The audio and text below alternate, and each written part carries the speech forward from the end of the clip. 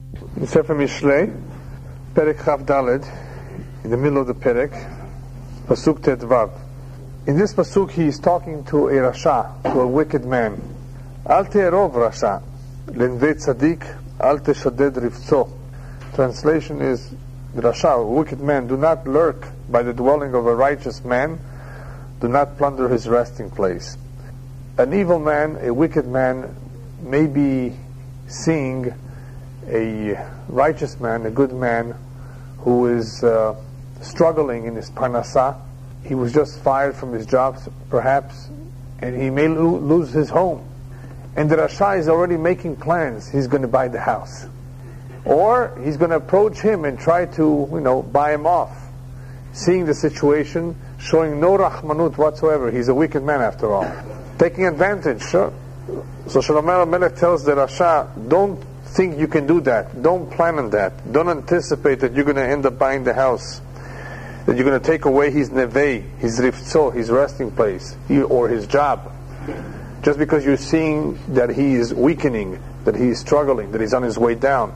Don't think that you can take what is his. Because of the next pasuk that we're going to see. The tzaddik may come down temporarily, but eventually he will recuperate, he will recover. But before we get to that pasuk, I want to talk about a very important point called the Hazak Tabo. The Hazak Tabo means that you should support him. When you see another Jew that he's struggling, that he may have to sell his home to make ends meet, support him before he falls. Don't let him fall. When a person is already down, when a person is begging others for help, that's one thing. That's one level of assistance, that we help those that are in need. There is another level of assistance which is a bigger mitzvah of a Hazak Tabo, is litmoch, to support those who are about to fall, so they should not fall. Or those who are struggling, to get them a job. Instead of giving them money, a handout, give them a job so they can support themselves. That is a much bigger mitzvah than have him come to you and just beg for money. So there's a big mitzvah of a Hazak Tabo to support those who are about to come down. And this unfortunately was a very familiar scene back in the late 80s, early 90s, when people were losing their homes. Remember that? The mortgages, they took on a mortgage, high interest rate perhaps, or the values were going up. The situation was such that people were losing their homes to the banks. And sometimes these people, all they needed was a few dollars to make the payment. It wasn't a lot of money that they needed to save their homes. And it was a big mitzvah, whoever can do so. But a Rasha, or one who behaves like a Rasha, would take advantage of these people to enrich themselves. Hey, I'm going to buy it off the bank for a low price. Where instead he could have done a big mitzvah and perhaps helped the individual maintain his home. It's a tremendous nisayon. So that is why he points this out over here, is that the Rasha, or whoever has this kind of an attitude, is don't think that you can get away with it. But it's not just getting away with it, it's for the next pasuk. Because it may happen a righteous man can fall 7 times and rise even after he fell 7 times. But the wicked shall stumble upon evil. In other words, in the end, a Rasha will fall and will not necessarily rise. He will stumble, he will make many mistakes. But the tzaddik, he may fall, but B'ezrat Hashem, he will rise. So don't think that you can take advantage of these people. That's it. Their history, as they say, they're not going to come back. Be careful with that kind of an attitude. That's the attitude of a Rasha, taking advantage of those who are weak, those who are struggling. But HaKadosh Baruch Hu, of course, sees everything, is aware of everything, and He will listen to the cries of those who are being taken advantage of. He is aware of what's going on in people's minds and hearts, what their real intentions and real designs are. And that brings us to the next pasuk, which is a similar attitude, which happens. B'nefol oyivcha al tismach, u'bikashelo al yagel libecha. When your enemy falls, do not rejoice, and when he stumbles, let your heart not exult. And we're talking not necessarily about a non-Jewish enemy, we're talking about a Jewish individual who you dislike. You're not in good terms. He is your competition, whatever it may be. You don't get along. You don't like him. He's your oyev. When he falls, do not be happy. And some people, are very happy. When somebody slips on a banana peel, they start laughing. And we're not talking about children now, because all children laugh, because they think it's funny. But for an adult to see something like that, if you were to laugh, it shows something about him. But people do laugh and people do rejoice when other people don't make it. When they lost their home, they got fired, something bad happened to them. And that's what he's warning us over here about, is do not be happy about this one. This one is actually dangerous if you're happy about. Because pen yireh Adonai v'ra be'einav ve'yeshiv me'alav apo. You know what may happen? Hashem may see what you're doing, and he will be displeased, and he will turn his wrath, his anger, away from him, from that enemy, and upon you. In other words, if Hashem was actually bringing about something against your enemy, and you rejoice, and you're happy with that he has had a fall, Hashem may say, you know what, that's the end of it. I will cancel the decree against that individual, and I will bring a chas v'shalom upon he who is being so happy with it. So this is a risky business. Therefore, if your enemy falls, and your enemy even means he who is harming you, we're not supposed to be happy when he who harms us, the goy even, the true enemy, is having a downfall. He died. What should we be happy with? Instead, our attitude should be, thank Hashem that our enemy is gone, so that we are saved, so that we are protected. In other words, we don't focus on the downfall, on the demise of the enemy. He's a human being. As HaKadosh Baruch Hu tells the Malachim, why are you about to say Shirah when the Egyptians are drowning? Ma'aseh yadai tovim bayam. These are Ma'aseh yadai. I created them. And the same was with Yonah, the story with Yonah in Nineveh. He was upset that HaKadosh Baruch Hu did not overturn the city. Hashem tells him, what are you thinking about here? You know how many thousands of human beings and cattle there are in this city? Is it so easy for you to just do away with all of that? And many of them are ignorant. They don't know from right to left. Just because they sinned against me, I should not give them a chance? Obviously, Yonah was very, very protective of the Jewish people. He did not want the teshuvah of Nineveh to be an accusation. Here, Goyim are doing teshuvah, and the Jewish people are so stiff-necked, they're not doing teshuvah. Obviously that was his reasoning, why he was upset, Here, Nineveh is going to do teshuvah. Nevertheless, HaKadosh Baruch Hu is concerned with everybody, even with those who are oivim. So the attitude should be what Am Yisrael did afterwards, and said Shirat Hayam, for what purpose? That they were saved. Not because the Egyptians drowned and good for them. We don't do that. We don't say that. Our attitude is that we're happy HaKadosh Baruch Hu protected us and did miracles to us. So same thing on a personal level. If a person is experiencing a situation where his enemy, his competition is gone, he should be happy that Baruch Hashem, HaKadosh Baruch Hu blessed him, that he can take over, that he can continue, that he can be successful, not that the other individual has disappeared from the scene. We're not happy when other people make mistakes, when other people fail. It's not a nice midah. It shows a lack of maturity, a lack of understanding, a lack of sensitivity for human beings in general. But here he adds that it's also risky, it's dangerous. If you rejoice, then Hashem may change his mind, and not only cancel the punishment against he who it was intended for, but also bring it on the one who is rejoicing. Next pasuk, Al titchar bimre'im, Al titchar b'mire'im, Al tikane b'reshaim. Also a very familiar pasuk, we've seen this idea before. Do not compete with evildoers, do not envy the wicked. Someone may be tempted to do what others have done, even though what they're doing is wrong, even though it's not kosher what they're doing, even though it's illegal. He may be tempted because he sees that they're successful. They weren't caught.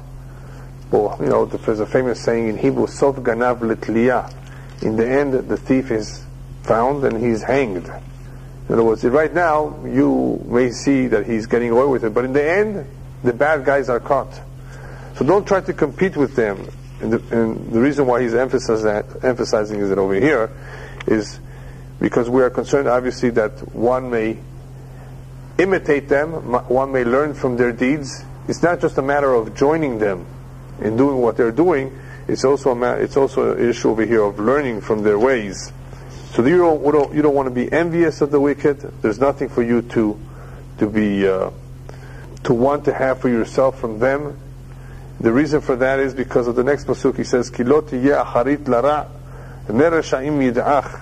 It's interesting how he has to actually remind individuals, for there will be no future for an evil one. The lamp of the wicked will flicker. People actually believe, and that's why he's writing this, that these people are getting away with it. They're not being caught, and and they're becoming so rich. And if I do this, I can retire after 5 years. People get all sorts of ideas in their minds, crooked, corrupt ideas. Why? Because they see others doing it, and they think, if they did it, I can do it. He says, be careful, because even though it's true that right now they appear to be making it, it's like a candle. The lamp of the wicked will flicker. In the end, it will weaken. In the end, they will be caught. In the end, they won't succeed. He mentions here the word ra, and he mentions here the word reshaim. What's the difference between those who are evil and those who are wicked? So the commentators explain you can have an individual who is ra imabriot, with people, and one who is wicked lashamayim, only with HaKadosh Baruch Hu. What's the difference?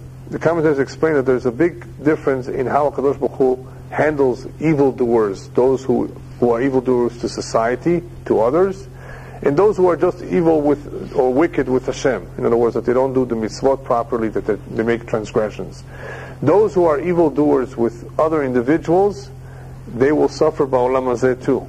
And eventually, it will catch up with them. The din, midat hadin, will catch up with them. In olam hazeh, they will suffer in this world. Those who are just wicked lashamayim with Hashem, Hashem may give them shalva, may give them peace and tranquility for 25 years, for whatever reason. And it may appear like they're getting away with it, but in the end, it catches up with them too. Or, even if it does not catch up with them in olam hazeh, they died peacefully. They died in their sleep after the age of 92. And here they were mafia. How could this be? Because Hashem gives them the tranquility of this world to pay them in the next world. So there are all sorts of cheshbonot, but the point is that those who are evil with people, they will suffer the consequences in this world, in this lifetime. Next pasuk, Yera et Adonai beni v'melech im shonim al tit'arav. The translation here is, my son, fear Hashem and the king, and do not mingle with dualists. One has to fear Hashem, and one also has to fear the king. And guess what? Sometimes there's a conflict between what the king says and what Hashem says, between what the law of the land says and what the Torah says. Even though there's something called Dina de Malchut Adina, that we do give kavod to the law, and we do respect the law. We try to abide by every law, right? Nevertheless, sometimes if there's a conflict, guess which one comes first? The Torah always comes first. Now, there are situations where, of course, one needs to consult with a rabbi what to do. It's a difficult situation. You don't want to get yourself in trouble with the law either. But the Torah is supreme. Even though there is yirah of Hashem and there is yirah of a melech, which is rightly so, one has to fear the king. He is an authority. Nevertheless, yirat Hashem comes first. And this issue comes up at home too. There's something called kibud avayim. What if the father tells you one thing and the mother tells you something completely different? Who do you listen to? Anybody have any clue? Your mother will be very happy with you. Why listen to your mother? The halakha is you listen to your father because your mother has to listen to your father too. That's the obligation. There are priorities. There has to be a line drawn. Otherwise you're going to be confused. What do you do now? Now there are mitzvot that yiharek ve'al ya'avor, that you're supposed to give your life even. Not every mitzvah you have to give your life. But if the situation allows, only if the situation allows for it, of course the Torah always comes first. The yirah of Hashem is supreme. Some people don't know this. That's why he's saying this. Of course we have the fear for Hashem, we have the fear for a king, but yirat Hashem is first. The Torah always comes first. The second part of the pasuk, he says, Im shonim al titarav, do not mingle with dualists. What's dualists? Some say shoni means those that go against the law. They try to have it both ways. They try to play the game, in other words, of being good one day and doing things that are not appropriate the other day. Shonim, some say, means meshunim, those who are strange. In other words, you don't want to mess around with the wrong people who eventually will break the law, and guess what happens? If you befriended them, if you associated with them, you will be caught too. Just because your name and phone number was on their list, and when they get caught, and the police say, well, this man is on their list, and so he must be a crook just like them. So you don't want to mess around with these people. You don't want to have anything to do with them. You don't want to be on their list. And you don't want them to be on your list, of course. Where does this happen a lot?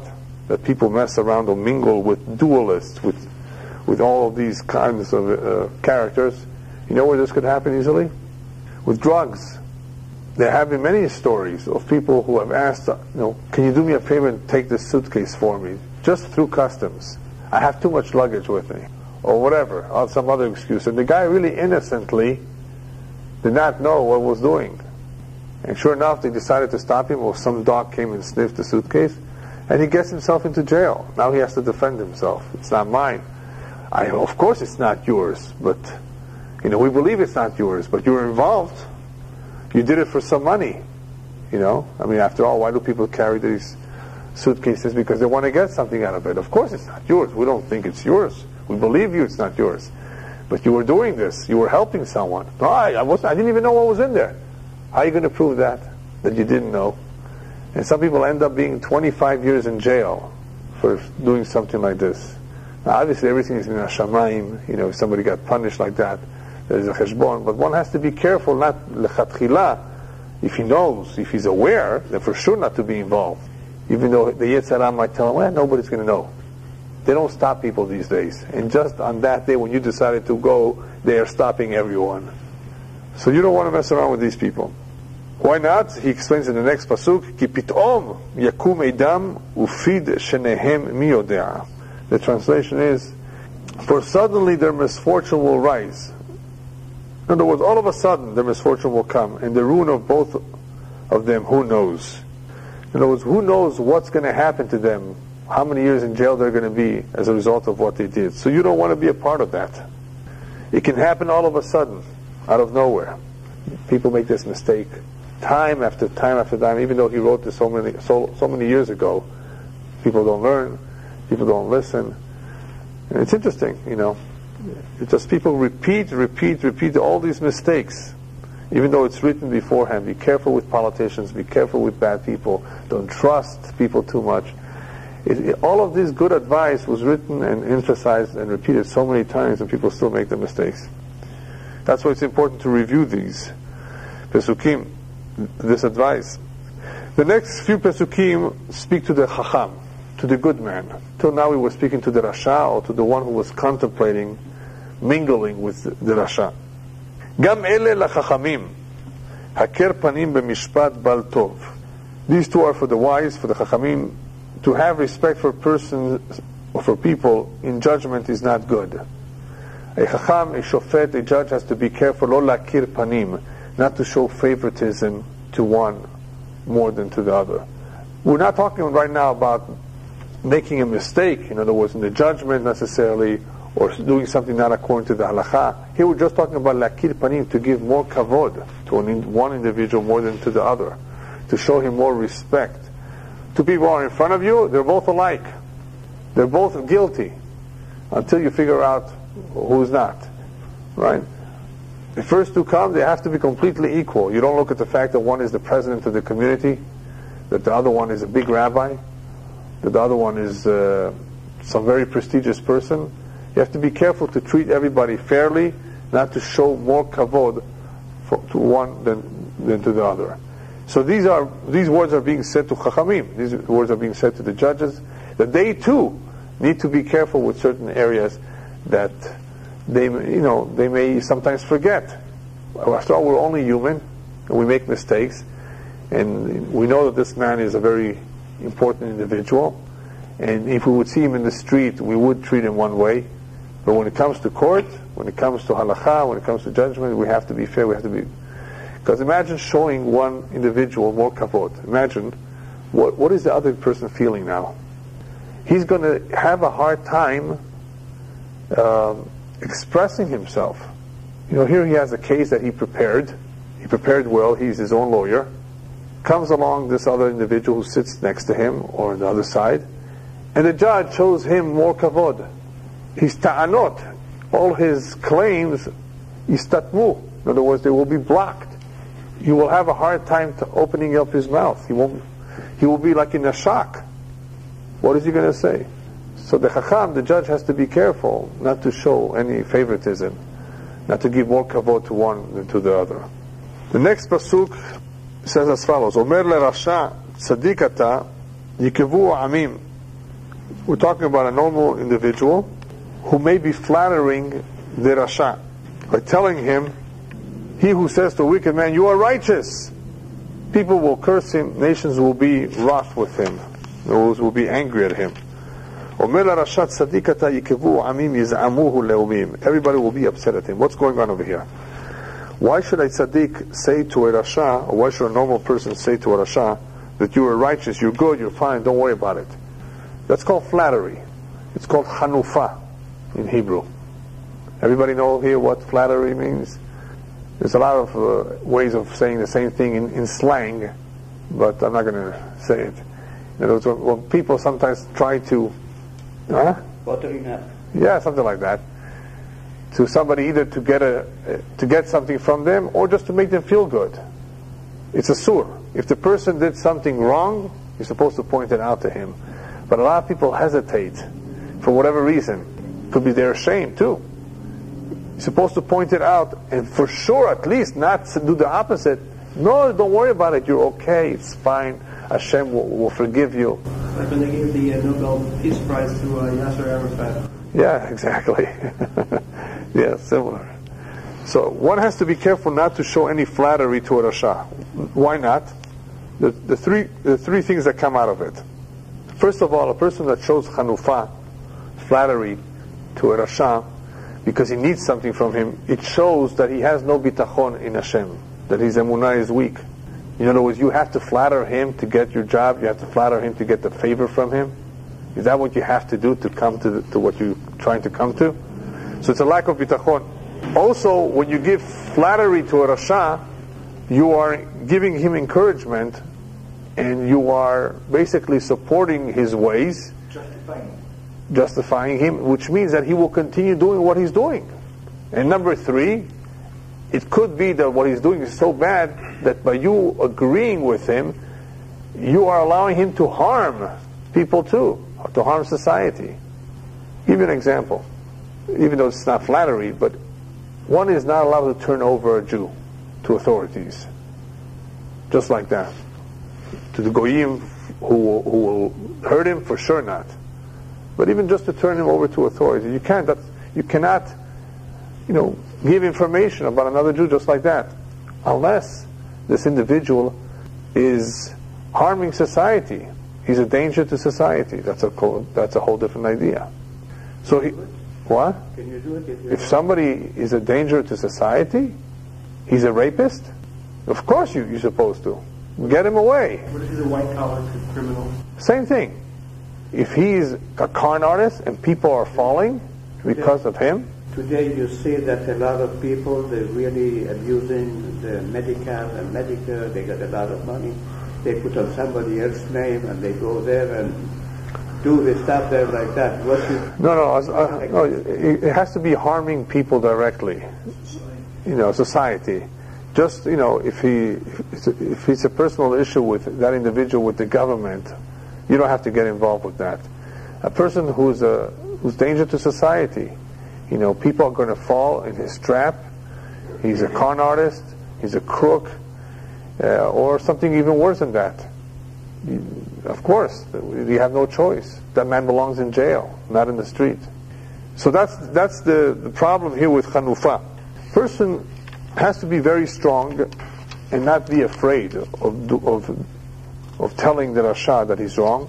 Just like a judge has to be courageous and not be afraid that he's going to find guilty the president of the community, or whoever that may be.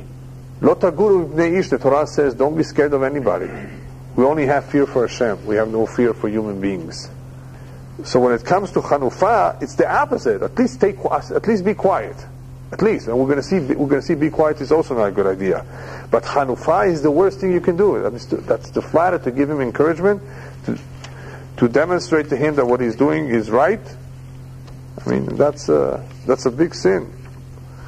It's just going to perpetuate the problem. It's the worst way of hypocrisy. Hypocrisy? Yeah. Why is a hypocrite? Because you are saying something that is not real.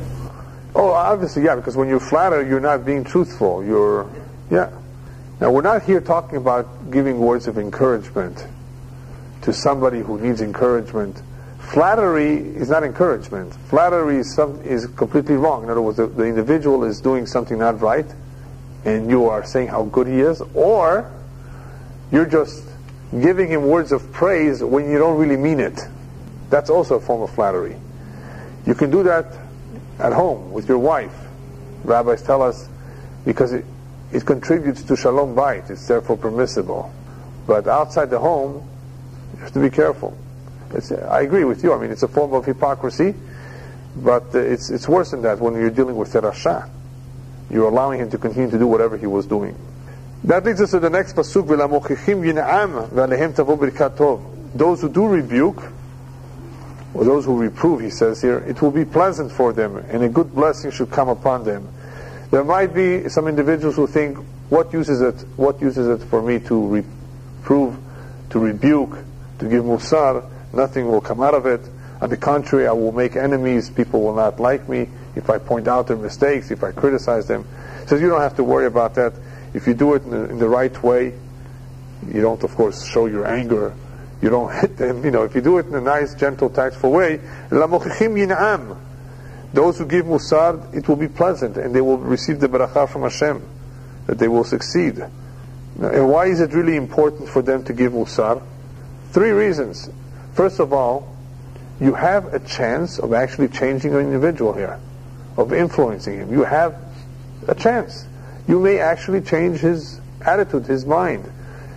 You never know. So try. You have at least a 50-50 chance in many cases. We don't know until we try. That's number 1. Number 2, when you see something being done wrong and you keep quiet, it's like you agree with it. So when you come up to the Shamayim later on, they will tell you, you're guilty of this. I'm guilty, I've never done this. Yeah, but you saw others doing it, you didn't say anything. If you didn't say anything, it's like you did it yourself. Because when you are quiet, you approve. When you approve, it's like you are a partner to what is being done. So therefore, if you have any influence, you for sure have to do it. You at least have to try to give musar, to point it out. And the third idea of giving musar is Kol Yisrael, Kol Yisrael Arevin Ze Lazeh. It means that all of Am Yisrael has a responsibility for each other. If we see a Jew who does not know maybe, then we have to point it out to him. We have the responsibility to teach. Arevim means that we are guarantors. We are guarantors for the transmittal of the Torah to future generations. And if one does not have it, we have to see if we can help him. So we have that responsibility whether we want it or not. So the ones who give musar have nothing to be concerned about. On the contrary, they will be blessed by Hashem. Next pasuk, Sefatayim Yishak Meshiv Devarim Nechochim. Lips should kiss him who gives a right answer. This pasuk really deals with tact and with the proper answers. When a person says something, it is important that he be clear and that he knows exactly what he's saying.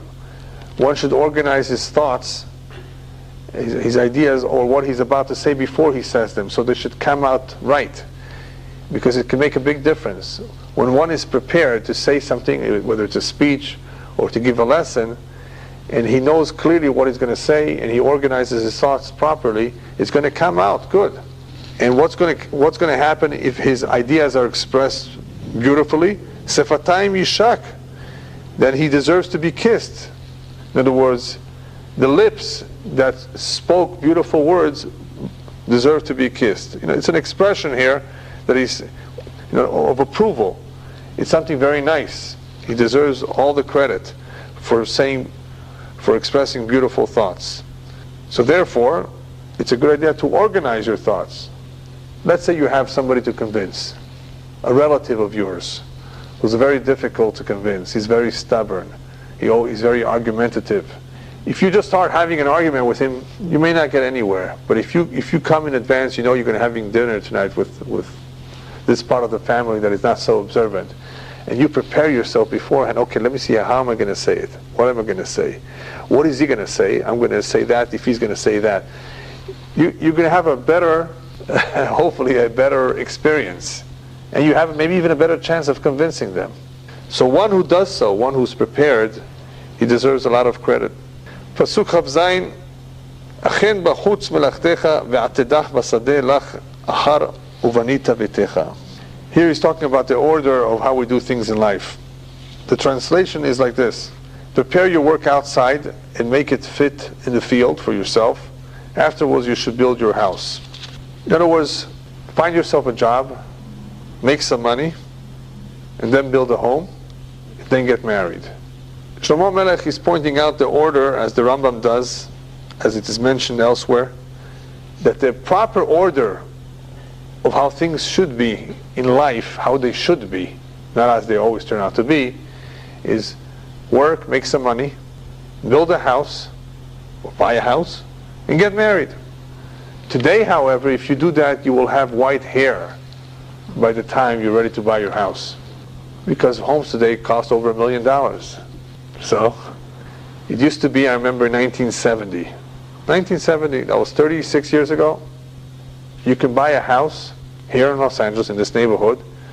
All you needed was 4 years of an average salary. Average salary of the time, 4 years of it. 4 years of an average salary. Most people didn't have that money, right? But if you put down a down payment, you'd be able to pay off your home in a number of years. All it was is 4 times an average salary. Not a lot of money. Today, you need 20 times an average salary to buy a fixer-upper. Just a fixer-upper. An average salary. 20 times that average salary, approximately. See what has happened? You know, people don't have that money. It's very difficult. So therefore, what do you do today? You don't push off your wedding. You don't push off getting married until you made all the money. You get married as soon as possible. You pray to Hashem that He should allow you to meet up with your bat-zug, with your soulmate. The sooner the better.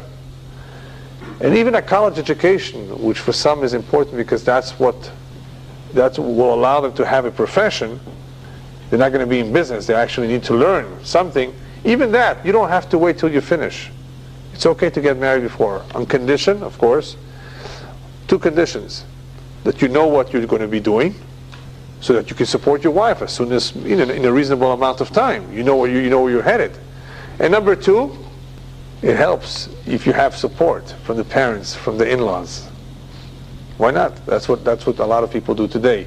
In order for them to be able to continue their education in yeshiva, in kollel, in a school, it's only because the parents on 2 sides are able to help out. Otherwise, we would not be able to do that either, to continue to learn.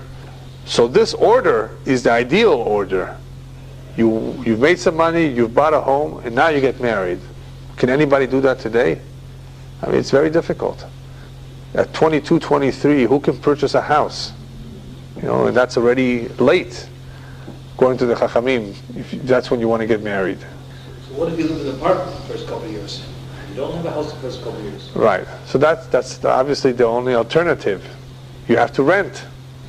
That's what I'm saying. Today, you don't have that prerogative of making some money, buying a house, right, and getting married. It's almost impossible. You have to either rent an apartment, or unless you have some help, to support yourself. But one should have a direction of where he's headed by the time he's getting married, because you do want to provide. You don't want to rely on others. You want to do something for yourself. You want to, learn a trade.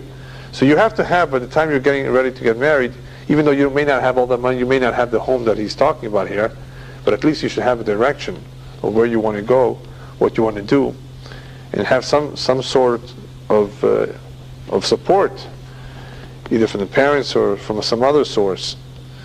But that would be the right order. It's first to work, then to build a home, and then to get married. That's one interpretation of this pasuk. But right now it's impossible.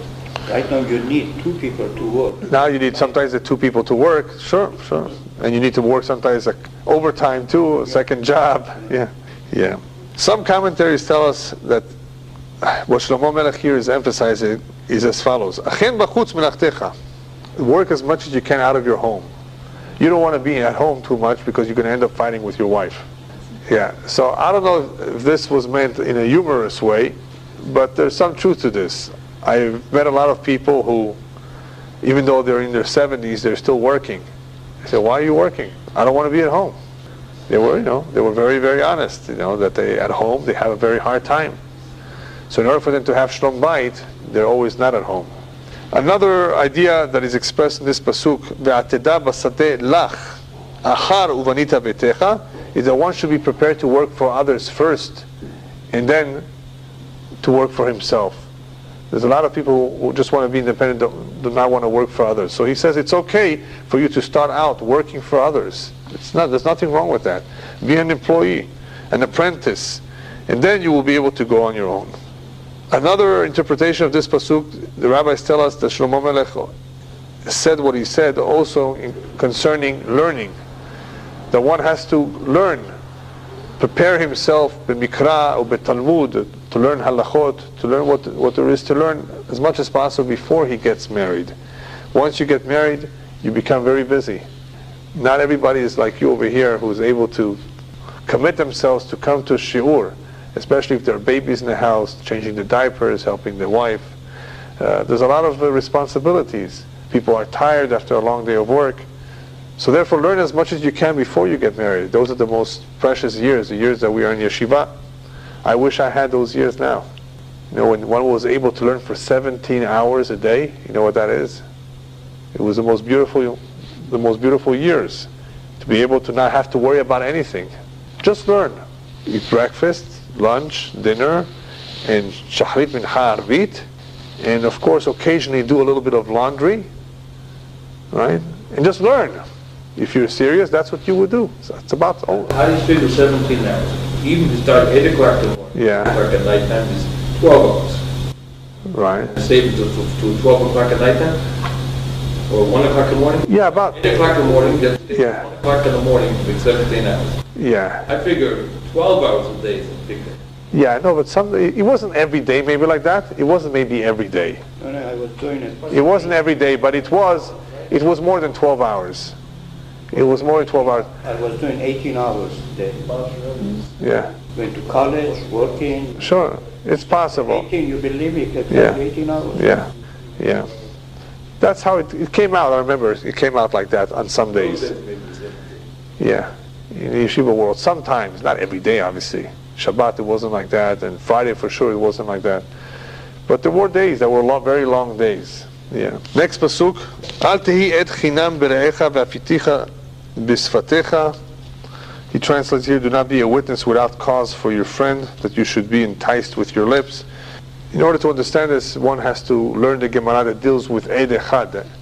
There's sometimes a problem when one witness observes an incident, and in order for this incident to be recorded, in order for Bet Din to do something about it, there has to be at least 2 witnesses. So if only one witness appears and says what he saw, what are you doing it for? You're only being motzi shem ra. You're only accusing an individual of having done something that maybe is not true. So he's warning an individual of being careful not to just be a single sole witness in a situation. Ve'afiticha bisvatecha means you can easily be carried away with your lips by talking too much. Even if you know it is really true and you will a witness, still you don't do it? Depending what the situation is. There's sometimes, there are halachot where ed echad ne'eman, where one witness is believed in certain situations. A woman, for example. Yeah. Depending on, what do you mean with a woman? Let's say she says that we believe her, the same mouth that makes her usher, the same mouth that makes her mutter. Right, yeah. But there's also certain isurin that ed echad is believed, or if, a woman needs to know what happened to her husband, the rabbis were, of course, lenient about agunot. A woman should not remain stuck, not knowing what happened to her husband. Is he dead? Did he disappear? So we rely even on incidental things that serve as some proof that the husband really died. But otherwise, what I'm talking about over here is that is a little bit more serious. Is having observed an averah, having observed a sin. We have to, depending on if this individual is a good man or not, if he has an otherwise good reputation, if you're going to accuse him of having done something, it's motzi shemra on him. It could be baseless. There was a story with a rabbi, very prominent rabbi, who was accused by some people in the community, and these people, of course, are the type of individuals who you shouldn't take them seriously. They're not serious individuals, but anyway, people talk. They were willing to swear that they saw the rabbi eating on Yom Kippur. It turned out after investigation that the rabbi did carry some food and drink in his hands on Yom Kippur, but he was taking it to a yoledet, to a woman who had just given birth, who needed to eat and drink a little bit on Yom Kippur. These individuals who outside, not close by, outside from a distance, saw the rabbi with the food, they already drew the conclusion. He had the food in hand. He ate. Did they see him eat? No. So that's, of course, the problem with judging people favorably, giving them the benefit of the doubt. That's a whole different idea. But nevertheless, it's the same thing here. When it's one, it's even worse, because one does not have the same power as two. Next pasuk, Al tomar kasher asa li ken e'aseh lo ashiv leish kafa'o lo. Do not say, as he did to me, so I will do to him. I will repay the man according to his deed. This pasuk and the next pasuk, we're talking about nekama, taking revenge. Since he gave me a bad name, I'm going to do so to him. The rabbis tell us, Bishvil choteh echad she'asa shelo kehogen, because of a sinner who did something wrong, just because of him, we should do things wrong. In other words, we shouldn't do things properly, just because this one individual did it wrong. No. If he did it, then he will be responsible for his action. It doesn't mean that we have to do what he did. So don't think to repay somebody just because he did this to you. And the same is true with any form of nekama. Person did not want to lend you his car. Now you need his. You did not want to lend him your car. Now he needs. 1 second. He did not lend you the car, and now he is asking you to lend him the car. No, I'm not going to lend him because he didn't lend me. Same thing. All of this is a form of nekama that is not right. Just because somebody makes a mistake, just because somebody does something wrong, doesn't mean you have to behave like him. Stoop down to his level. But you are still not obligated. To do what? You are not obligated to lend him your car. Are you? No, you're not obligated to lend, but you should, if that's your only motive of not giving it to him because he didn't give it to you, that's called nekama. That's revenge. The last few pesukim of the perek talk again about the lazy man. And as I've said before, apparently Shlomo Melech puts a big emphasis on laziness throughout the perek, throughout the whole sefer, because of what he's about to say now. Al sdei ish atzel avarti ve'al kerem adam chasar lev. By the fields of a lazy man I passed, and by the vineyard of a man without sense. What's a man without sense? A man who did not learn. A man who does not have the knowledge, and as a result of not having the knowledge, he behaves in some ways like the lazy man. And what happens to these individuals, to their fields? והנה עלה כולו כמשונים, כסוף עניו חרולים, וגדר אבניו נהרסה. He translates over here, behold, thistles had grown all over it, nettles had covered its surface. Harulim and kimshonim are types of thorns that grow in a field that has been abandoned. And its stone fence had been torn down. Shlomo Melech has observed, passing by these kind of fields, that look what has happened to what could have been a potentially beautiful field or vineyard. It's all covered with thorns because the owner is lazy or chasar lev. He has no understanding, no knowledge of how to upkeep it. And as a result of that, not only has it grown thorns, Geder avanav nerasa, the wall that's around it has also broken down. The fence has been torn down. Who is he talking about? Not just a lazy man. He's also talking about somebody who has learned Torah and who has not reviewed. If you do not review what you learn, the rabbis tell us, not only will you forget what you've learned, but you will come to say on what's tameh, tahor, and on what's tahor, tameh. The comparison here with a field or a vineyard that the fence has been torn down is not only is it not being developed properly, but even that which was there before, which was beautiful, has been destroyed. And that's a shame. And all of that from laziness or from not reviewing what one has learned. So he says like this, Ve'hezeh anochi ashit libi ra'iti lakachti musar. Now Shlomo HaMelech is telling about himself. And I said to myself, I applied this to my heart, I saw and learned a lesson. How terrible it is to be lazy. You know, what laziness can bring about. In other words, this is something which brings about a great loss. Chaval. Commentaries explain that this is also talking about the nefesh. The nefesh is a spirit, the human being needs work. Just like a field needs to be plowed, and you need to put seeds if you want it to grow. Same thing with the nefesh. If you want to accomplish a lot, you want the ma'asim to be good ma'asim, then the nefesh has to be plowed and seeded. In the same way, it has to be tilled. Just like you would till the field, one has to work on himself, on his midot. The tikkun midot is very important in order for the ma'asim, for one's deeds to come out right. It just doesn't happen by itself. Some people need more, some people need less. It all depends on what kind of a nefesh and what kind of a yetzer they have. But it requires continuous development. Otherwise, a person becomes lazy. Just like one's diet. People who have a very big stomach, what's the conclusion? It's not that they're overeating. Maybe they're not eating a lot. They're not necessarily eating a lot. They're just not taking care of themselves. Whatever it is. They're not exercising enough. They're not walking enough. And, you know, they're not controlling what they eat, maybe. So it's a person is ignoring. Umazniach et atzmo. He's ignoring himself, like the one who's ignoring his field, letting go. That's the reason it looks the way it looks. It's a shame. So how does he finish the perek? With some advice on how to overcome this laziness. Laziness. What? Which one? Slavery? Laziness.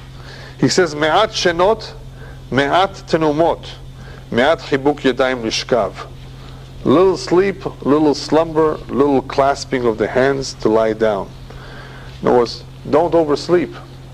That's one place to begin, to control the amount of hours one needs to sleep. The Rambam says 8 hours is enough. And that's usually for the younger. I believe, that's what they've told me, that the older you get, the less sleep you need. So maybe you don't need as much. But some people, nevertheless, allow themselves to sleep. They take a nap in the afternoon. They say, oh, they oversleep. And what happens as a result of all the sleep? You waste time. Time that you cannot bring back. It's gone. It has disappeared. Where one could have been so productive with all this time and accomplished so much. Instead, he decided to sleep, just lay down in bed and do nothing. The first place to begin is with the sleep. Less sleep, the better. It's the last pasuk of the perek. Then your poverty will come strolling and your wants like an armed man. In other words, if you do continue to sleep, if you do continue with the laziness, then one will become poor. You will become unemployed. You will be without a job. And it will come ki'ish magen. It will come down like an armed man. I think what he's trying to say here is like when an armed man rushes to war, rushes to battle, in the same way the poverty will strike an individual who is lazy. And he's said this before too. He just, for greater emphasis, is telling us that if a person does not do anything about it, this is what will happen to him. He eventually will lose his job. And this is what happens also, by the way, to an alcoholic. You know, alcoholic does not only ruin his health, he ruins his family, he loses his job. It's these kind of symptoms, they're not controlled, they're destructive. And laziness is also destructive. Look what happened to the field, an otherwise beautiful field. So therefore, the midah to overcome this is zerizut, to be diligent, to not oversleep, to be in control of oneself. When one, of course, knows what he wants to accomplish in life, when one is ambitious, when one is anxious to succeed, then obviously he's more careful. But if a person is a hasar lev, which is a very interesting way of describing an individual who doesn't care, he has no heart, that means he doesn't care, this is what he will do. He will smoke, he will drink, even though you're telling him, listen, you're killing yourself. Don't you care about your kids? He's a hasar lev. He has no heart. He has no understanding. He hasn't learned enough. And as a result of that, he's having a hard time controlling himself. It's also, of course, a matter of desire, of interest. It's not just a lack of understanding. A person has to have a will, a desire to succeed, a desire to control himself. Some people give up too quickly. I oversimplified it. Every situation is different. But the common denominator is that some people don't care enough about themselves, whether smoking, drinking, or laziness, and that is why they look the way they look. So therefore he says, I took this to heart. I paid attention, I observed this, and this is the conclusion that I came to, that one of the worst things that a person can, one of the worst midot that a person can possess is the atzlut. Not only does he not accomplish a lot, but any accomplishment that he may have had, he learned for many years in the yeshiva. He doesn't review all his learning. Now he will be ashamed. He will forget everything. So therefore, it requires upkeep, the learning. One's marriage requires upkeep too, maintenance, and so does everything else in life. If you want it to look good, you have to invest in it.